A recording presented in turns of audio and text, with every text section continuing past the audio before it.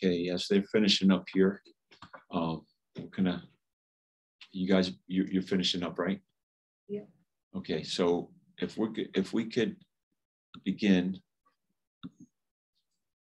and if we could go back to page 30 in our notes, and if you could open up your Ryrie book to page 379 as well, under the security of the believer. Just kind of back up a little bit on this tulip. We didn't pray actually either, since we didn't really, it's just kind of like unofficially started. So why don't we have a word of prayer as we begin?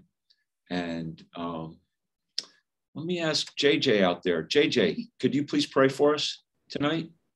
Okay. Yeah, we can hear you, I think. Okay. Dear Lord, thank you. Last night of the Bible Institute, Lord. I pray as we go through the New Testament and later the later class in the Old Testament, I pray that we'll not just listen to it and agree on it, but I pray that it will change us. I pray that it will conform us into what you want for us, Lord. Pray for this night, pray for Pastor and those who will be presenting their presentations.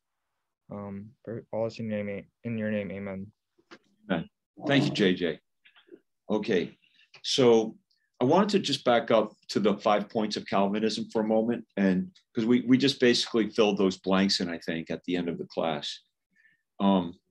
So total depravity, we did mention that Calvinists say that man is so totally depraved, and we did spend a little time with that he has to be regenerated by the Holy Spirit before he can believe. So that's really the first domino of Calvinism. And foundationally why I'm not a Calvinist, because once you believe regeneration is before faith, all the other 5 points do fall like dominoes. So I'm not prepared to probably explain each of these terms and how I probably have nuance of difference between them, but I could maybe explain a couple things. In other words, I would agree with in the statement total depravity, but I don't mean it the same way a Calvinist would. I believe that total depravity simply means we cannot save ourselves. We need a savior. We cannot be saved by our works, period. We're totally depraved in that sense. Unconditional election. I do believe in election and God's choice, and we'll talk about that, but that does not discount human responsibility. Limited atonement, I would, on its surface, on its face, I would reject that one outright. Of course, we believe that he died for all the world. Irresistible grace, I would just give you one verse, Acts chapter 7, verse 51, where Stephen was preaching just before he was stoned. In Acts chapter 7, verse 51, he said, "You stiff-necked and uncircumcised in heart and ears, you do always resist the Holy Ghost as your fathers did." So he's talking about the Jewish people who were the chosen nation. So the idea of Calvinism is that if you've been regenerated, you can't resist believing, right? I mean, that makes sense intellectually. But so they're looking at this in an order. In other words, like you've already been regenerated. So if you've already been regenerated before you believe, you can't not believe. See? But what we would say is somebody's confronted with the gospel, the Holy Spirit could be convicting them. The Holy Spirit could be drawing them, and yet man could still resist and reject the Lord. So God's grace is wonderful, but man does resist it, sad to say. The grace of God that bringeth salvation hath appeared to all men, but man has resisted the Holy Spirit of God. So I don't agree with that. The fifth point, perseverance of the saints. And I'm glad that Ryrie actually, and this is where I will go to Ryrie, if you look at page 379, And he brings out how in his chapter, he entitles it Security of the Believer. And he talks about in some theologies, this expression, security or having assurance of salvation, is often referred to as perseverance or preservation, as the Calvinists refer to it as the perseverance of the saints. And I think he makes a good distinction. And I don't really prefer the statement perseverance of the saints, because it puts the emphasis on the saints. And our eternal security is not ultimately based on us. It's based on the grace of God that saved us. So that's why I don't think I've ever said from the pulpit, we can know the perseverance of the saints. I usually use the term eternal security or assurance of salvation. So, and he talks about that here, and I think it's a good point he makes. On the second paragraph, he says, eternal security is the work of God that guarantees the gift of salvation once received is forever and cannot be lost. So I'm 1,000% right there. We cannot lose our salvation, and it's the Lord who keeps us saved. We're not kept saved through our works. And that's the problem to me with that expression, perseverance of the saints. It's almost like the saints persevere through good works and therefore remain saved.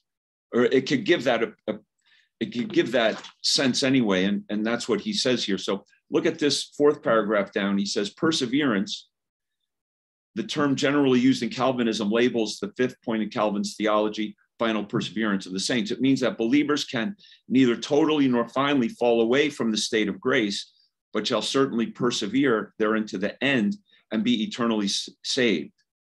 It seems to focus on the believer. It is the believer who perseveres, albeit through the decree and power of God. Security focuses on God. It is God who secures our salvation. So it's a nuance of difference. And I'm not going to completely condemn Calvinists for how they say that, but I just prefer the expression eternal security. So I wanted to, any questions about that or any other comments? Anyone want to add to that? Okay, so another thing I just want to say quick is we're not going to finish this section on salvation. So our next class will continue with the theology, and we'll continue this. But I would like to finish the Calvinist, at least the Calvinism or election tonight. And then I don't want to just rush over the other things. Are you going to talk about like universal election? Like some, I wasn't sure what that term was. Is that in the book? Yeah, they were talking about universal. Did you know where that was in the book? If you could find that, yeah, we could talk about that. That's not the same as unconditional election. No, I don't think so. Okay, so if you go to your notes, you can find that, Esther, and let me know. But on page 31,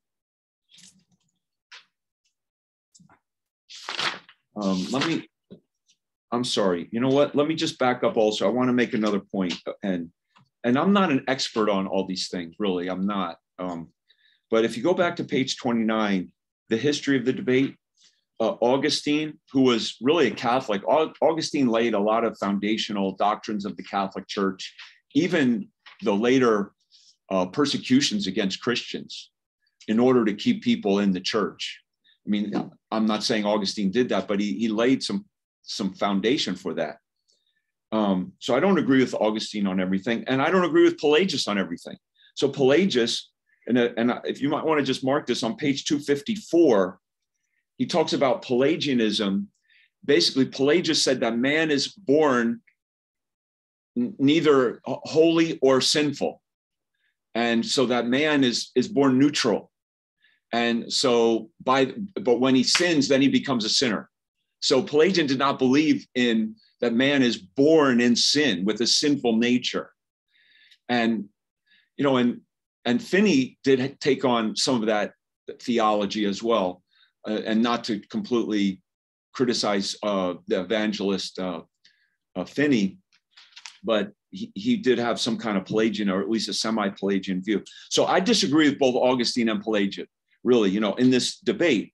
But just the point that there was always a debate between, election and a free will, if you will. And then Luther, I don't agree with Luther either. Luther, a persecuted Baptist, and he believed in the state church and infant baptism. And I mean, I commend him for his courage to stand up to the Catholic Church, but I'm not totally sold on Martin Luther. I love his hymn, Mighty Fortress is Our God, things like that. So, people that we don't agree with, they still give us good things. And Erasmus, he was a Catholic too, from my understanding, and Erasmus did some good things as well. But so they had this debate. And then later on, Calvin, who I don't fully agree with, and Arminius. Now, Arminius believed you could lose your salvation. So I don't agree with Arminian. I'm not an Arminian. I'm not a Calvinist, really, so I don't take either side on this. I do take a middle ground, if you will. But I think the point that I just want to emphasize again through this, and when I heard this, I was like, wow, I didn't know that. I always thought like Calvin came up with 5 points, or at least the 5 points of Calvinism came out of his theology. But when I heard that, really the 5 points of Calvinism came as a rebuttal to Arminians who came up with 5 points of Arminianism, and then the 5 points of Calvinism came to rebut that. I think that's valuable in history to know. Yeah. It's on 367, but it's 367. It's about atonement. So they were talking That's about okay. Universal redemption or unlimited atonement. And then on 368, they were talking about universal redemption. So like on 368. Yeah, so there's like a sentence. Where? What page on? Where on page? 367. On 368 at the top. Yeah, and then it starts on 367 at the bottom. So like Arminians accept universal redemption, unlimited atonement. Okay, so if you could go to your Ryrie book for just a moment, Esther Hahn has a question about this. On page 367, the extent of the atonement, the views. Arminians accept universal redemption or unlimited atonement, along with the idea that sufficient grace is supplied to all that they may believe. So his expression there, universal redemption, which again, I don't really use, that's a synonym for an unlimited atonement in this context. In other words, that the redemption provided by Jesus Christ is universally available. That's how I read that. Yeah, not that everybody's saved.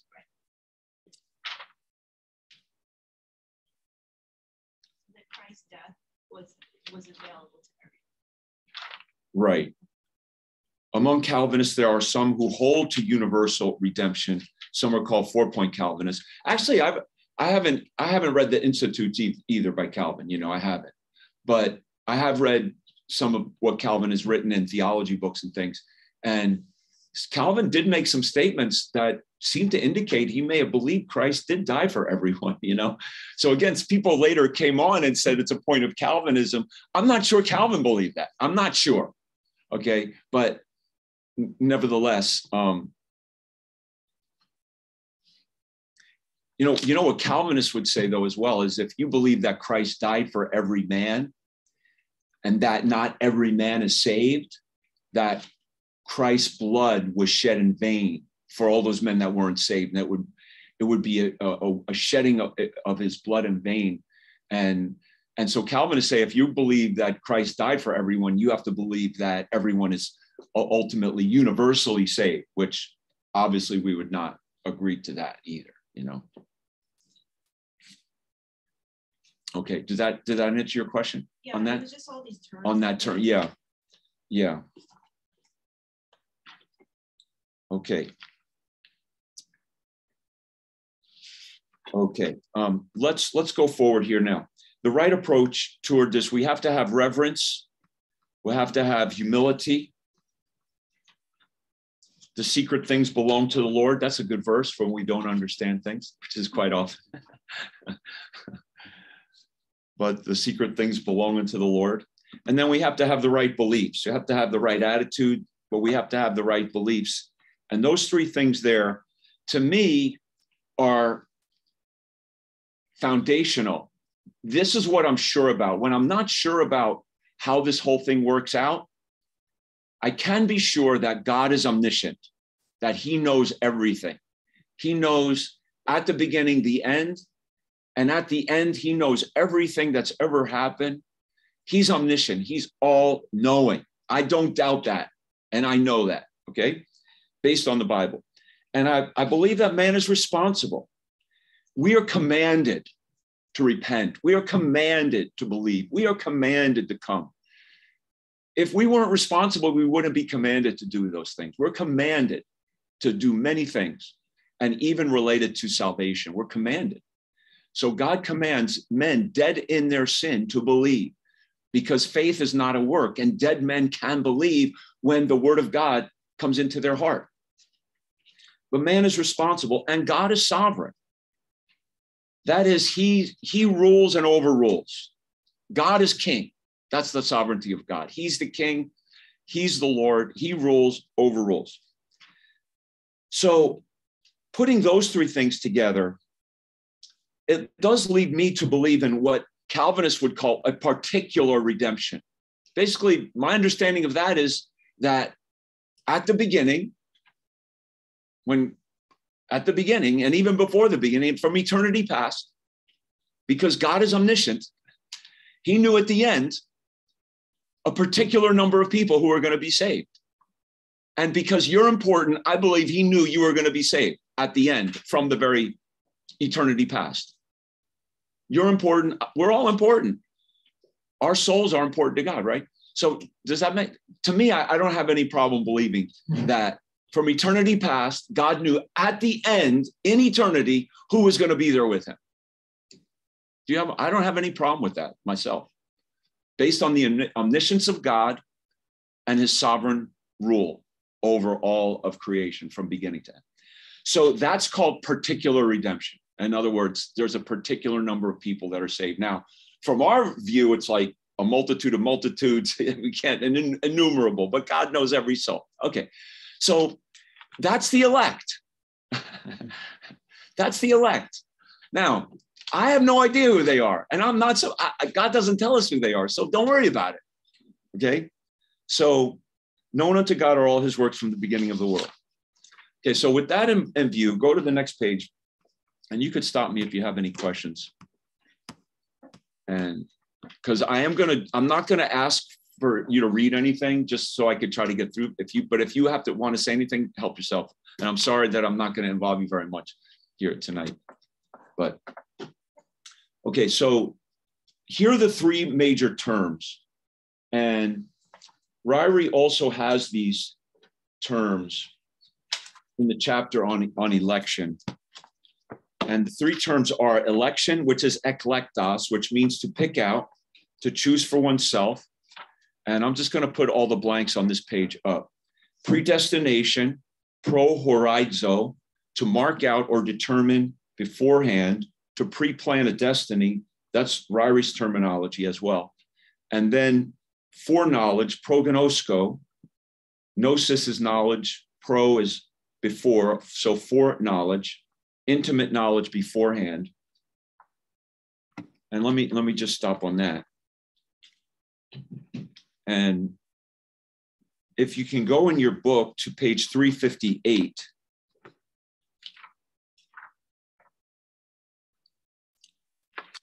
and he has these terms also. So these are the three terms.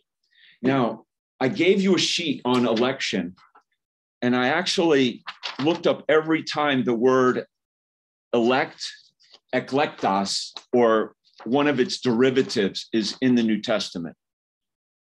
So the word means pick out or select. It's translated elect, or a derivative of this 24 time elect, election, elects. In the New Testament, it's translated choose, one of its forms about 29 times. So this is every time I could find. And I found it's used regarding Christ, regarding angels, regarding making a choice, like Mary has chosen the best part. It's used regarding Israel as an elect nation. It's used regarding the apostles or deacons chosen to service. So it's used for choice to service. It's used of the election of Paul. It's used of Peter to preach. It's used of disciples for particular service, but then it is used regarding those who are saved. It's used regarding salvation, and that's most of its use. Now, what's interesting on this is Jesus, when he said, many are called, but few are chosen, electos. But Paul, every time Paul uses that term, chosen or elect, it is unto salvation. So, but Jesus said, many are called, I'm sorry, the word calling. Paul uses the word calling, I meant to say. When Paul uses the word calling, he uses it for being chosen. Jesus seems to say some are called, but not everyone is elect. Some are called, but not all who are called are actually going to be saved or chosen. But Paul, when he uses the word called, like in Romans chapter 8, and from my understanding, you can correct me if I'm wrong, but I believe this is accurate. When Paul uses the word called, he uses it pretty synonymously to being chosen, such as in Romans chapter 8, verse 30. And you might want to turn there, and we'll look at that verse also. But Paul said in Romans 8:30, moreover, whom he did predestinate, them he also called. And whom he called, them he also justified. So the word called there is synonymous to me of being elect. It's not that same word, but because later on in verse 33 of this passage, he says, who shall lay anything to the charge of God's elect? It is God that justifieth. So anyway, just wanted to make that point. And this is why this is hard for us to understand too. I mean, to me, that's difficult saying of Jesus. Many are called, but few are chosen. But Paul uses that term called, like I said, pretty much to speak of those who are chosen. So that's something to consider and difficult to unravel. But there's different ways to look at it. Charlie, yeah, you'd like to make a point? I was going to say, couldn't like say the calling be like, in other words, if you're making a general call. Yeah, a general call. Yeah, that's how it's often used, like a general call and then a particular call kind of a thing. Yeah. So this isn't like really a great analogy, but like say, you're the pickup game. You're at the court. All right, who wants to play? You're making a general call. Yeah. And then the guy that says, hey, I do. All right, you're on the team. Okay. Right? Yeah. Okay, so that's a good analogy. I like that analogy. Like if you're at the court, I don't know if you guys heard him, but Charlie said if you're at a basketball court and somebody gives a general announcement, hey, who wants to play basketball? And then somebody raises their hand, and then then they're chosen to play, something like that. Yeah. So many are called. Many people look at that as a universal call, and then few are chosen. That's a particular call. So anyway, I just wanted to point out that word election to pick out. It is used in relationship to salvation, though, where Jesus said, you have not chosen me, but I have chosen you. I have chosen you out of the world, and so forth. The word chosen or election is used to relate clearly to salvation, not just to service. Because I've heard people try to argue away God's election, as to say that election, it only relates to election to service. And I just don't believe that, because of all these verses here that speak of God's election to salvation. Shall not God avenge his own elect, which cry to him? And so forth. Salute Rufus, chosen in the Lord. God hath chosen the foolish things of the world, and so forth. And that's these verses to me all relate to salvation. The second word is prohorizo, to mark out or determine. And so these are all the verses where this word actually appears. And the word speaks of a pre-planned destiny. And Jesus's work was predestinated. Acts chapter 4, verse 28, for to do whatsoever thy hand and thy counsel determined before to be done. So determined before is predestinated. It was marked out beforehand It was pre-planned. And the word prohorizo is a picturesque word. The word horizon, look at the word horizon. It's like the kind of like your vision of where it could go, and the marked out point of your vision. And it's like God has determined beforehand the horizon of our destiny. Our destiny is the idea. So this word is used in Romans chapter 8, verse 29, for whom he did foreknow, he also did predestinate. And it's used in Ephesians chapter 1, verses 5 and 11. So it's only used a few times. You could easily research every time that word appears in the New Testament. A third word is foreknowledge, which is prognosko. And I believe that's not just the surface knowledge, but an intimate knowledge. Like where Jesus said, remember when Jesus said to those who came before, did not we cast out demons and do this in your name? And he said, I never knew you. I never knew you as my own. I never knew you in an intimate way. And also in Amos, it's used in this way in the Old Testament, where it says in Amos chapter 3, verse 2, you only have I known of all the families of the earth. You only have I known. Of course, God knows everybody. He's omniscient, but know in an intimate, personal relationship way. So, and this is a big verse to me, and we'll get back to this verse in 1 Peter chapter 1 and verse 2, where it says, elect, we're elect according to the foreknowledge of God. So what went first? He chose us based on his foreknowledge. So what went before election, if you could order it, is he foreknew. And based on his foreknowledge, he chose. Yes, Catherine? I know we're in the New Testament, but if you look back at the Old Testament, in Noah's time, and the flood, 8 people were saved. What about those people who have not gotten to the age of accountability, who understood the plan of salvation at that time, and they were destroyed? Would you say that God had known that if they were grown up, they would have been lost, so they perished anyway? You understand what I said? Yeah. Okay. Or you could look at that in relationship to anything. The question was asked about the days of Noah and children on earth during the days of Noah who were under the age of accountability, and then they perished in the flood. Were they saved? I believe they would be saved based on the fact that they were still innocent percent in the sense of not knowing their right hand from their left hand, as it says in the book of Jonah, and it talks in Deuteronomy. And that's a whole nother discussion, but I do believe children under the age of accountability are safe in the arms of the Lord. Okay, and there are verses for that.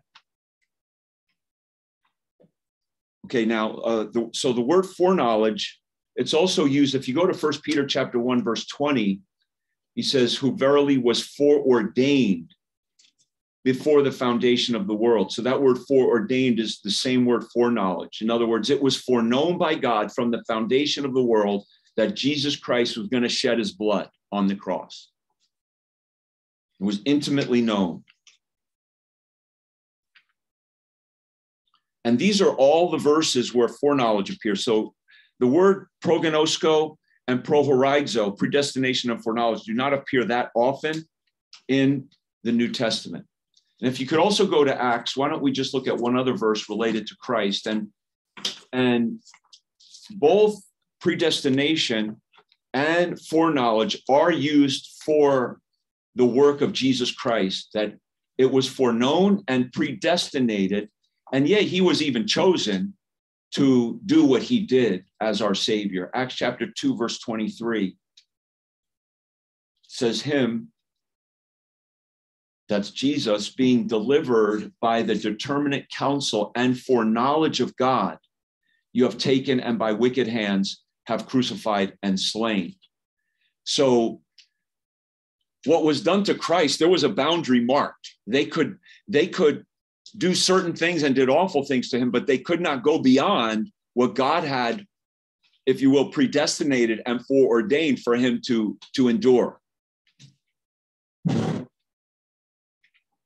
Okay. So the last 3 points, and that's a good bit of writing there for you on page 32, if you could jot those things down. And if you go to Ephesians, while you're writing, you can just go to Ephesians, or you could listen, and I'm going to quote from Ephesians chapter 1, and I'll ask these questions and answer them. So when were you elected? Based on Ephesians chapter 1, verse 4, it says, according as he hath chosen us in him before the foundation of the world. So I believe we have been chosen in him before the foundation of the world. And that choice is that we should be holy and without blame before him. You could read the words in love with the next verse, where it says, in love, having predestinated us.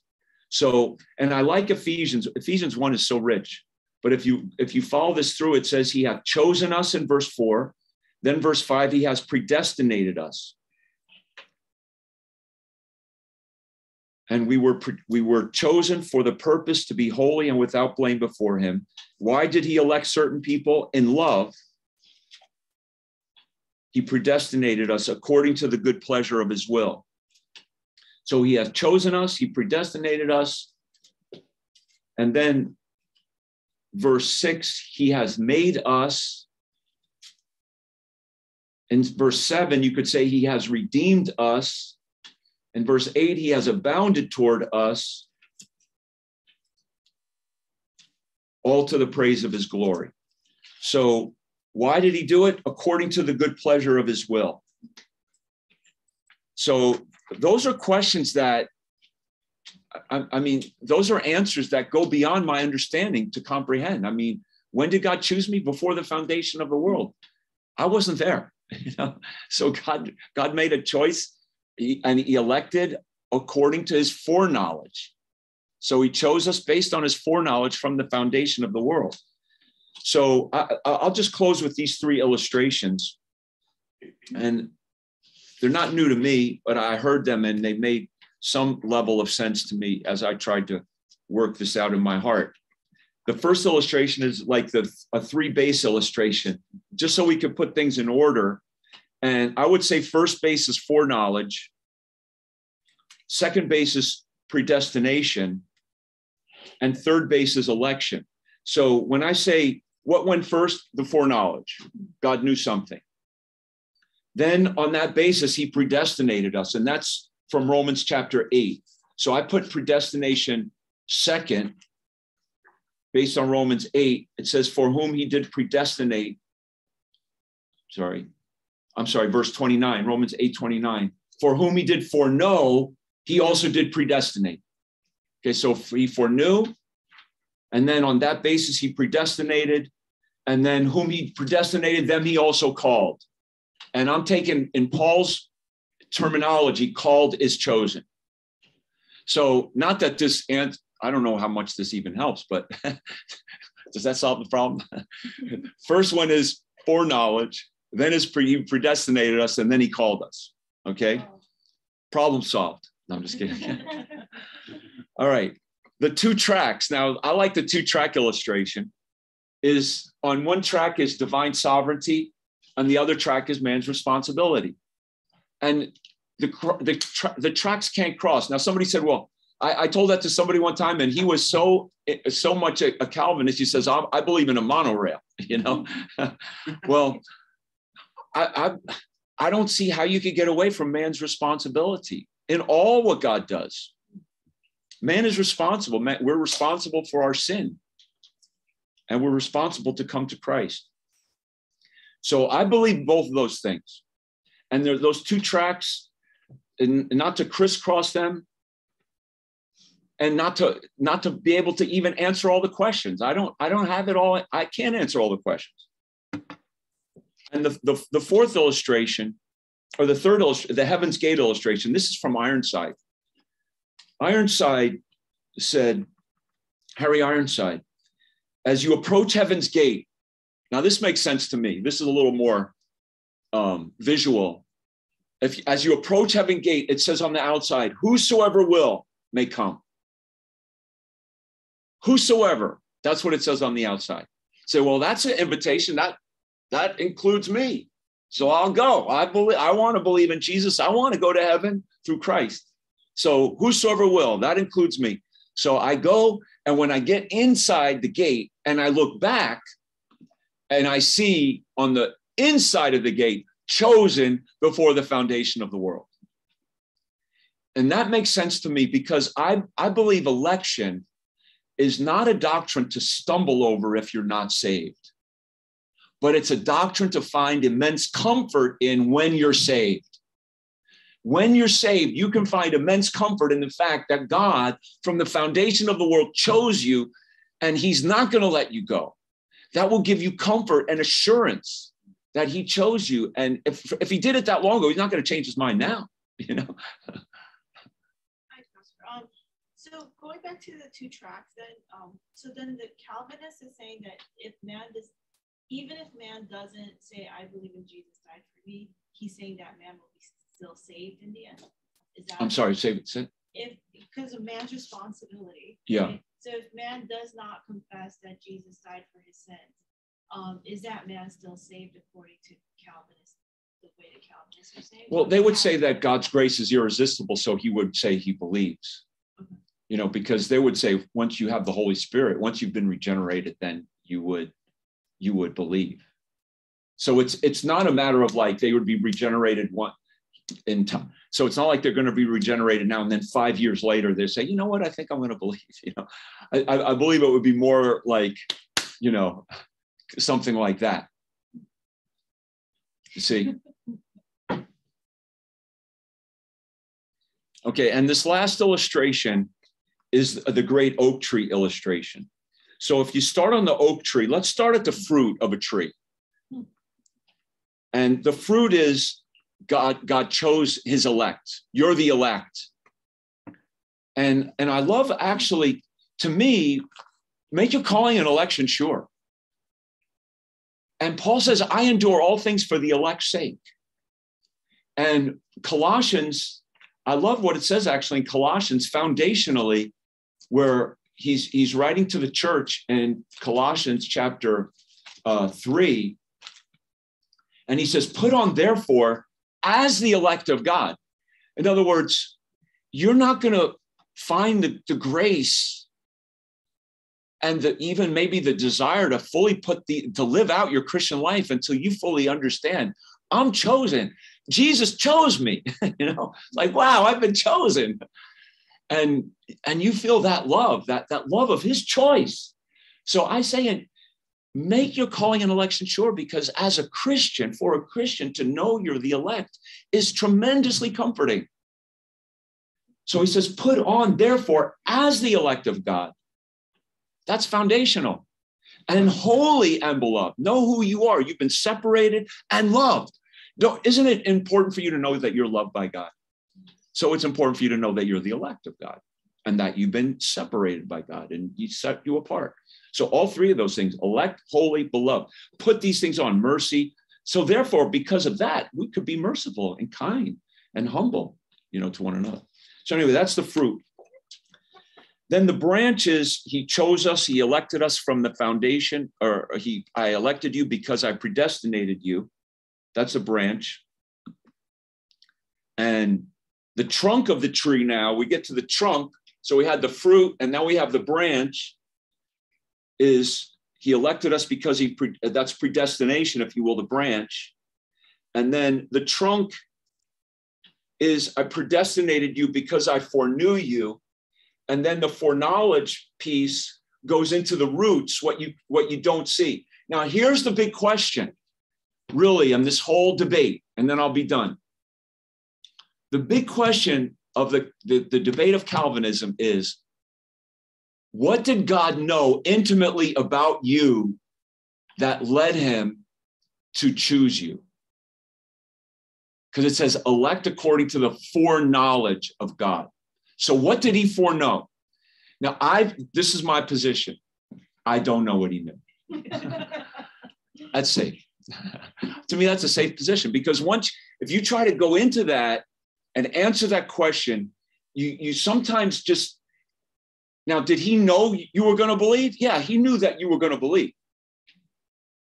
But he knew a lot more. And I just don't know what he fully knew. So I'm just going to leave that with God. What he knew that led him to choose you, that's in his eternal mind.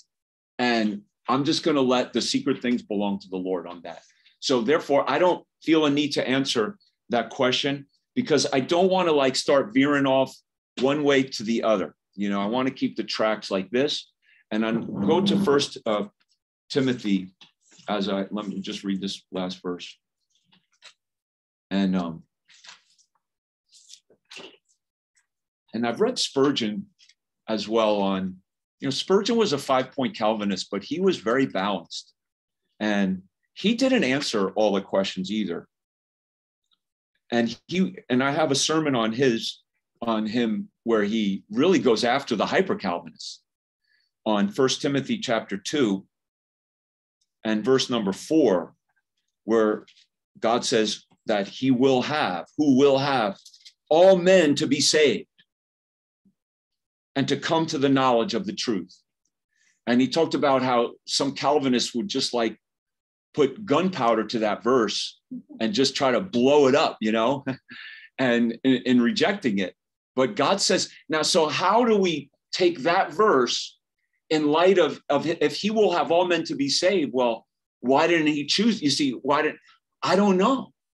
See, I can't fully answer questions like that. All I know is that God is sovereign and man is responsible, and he will have all men to be saved. And Jesus died for all men on the cross. And therefore, we need to go out and preach the gospel, because we don't know who the elect are, and we're never going to know. And Paul was told by the Lord, I have much people in this city. God had a people in Corinth, wicked Corinth. Such were some of you. Paul didn't know who they were, so he stayed there and he preached and they were saved. Okay. Calvin that said, God did not die for everyone. I don't exactly, I can't say Calvin said that in a quote, that God did not die for everyone. But Calvinism, one of the points of Calvinism is his atonement is limited to the elect. Yes, that he did not die for all men. I did a course with Reformation Bible College, and they are Calvinists, and they choose a specific text in the Bible. It just came from the mind.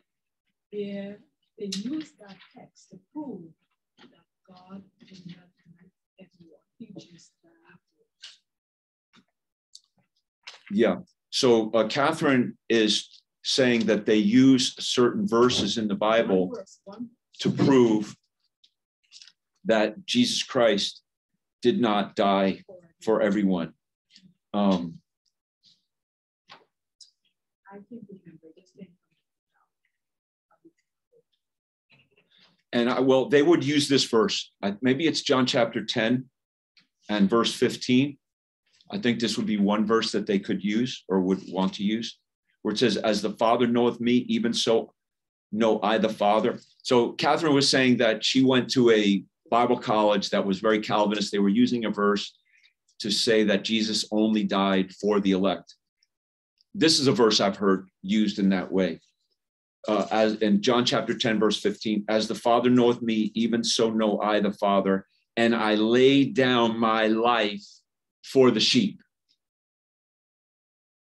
And later on, he says, my sheep hear my voice, and I know them, and they follow me. Was that the verse? You're not sure? Okay. So that's a verse that a Calvinist would use. And it says in Ephesians chapter 5 that Christ loved the church and gave himself for it. So the church being the ecclesia of the people who are redeemed, called out from the world. So that would be another verse that they would use. But yeah, he died for his sheep. But there are other verses that say he died for all men, especially those that believe. So that's how I would say that the sheep are. They're the especially those that would believe. Okay. Any other questions? There's so many questions. Okay, we'll take a break and we're going to come back and we'll have a presentation from Brother Charlie to start us off in the next hour. We'll take a 5-minute break.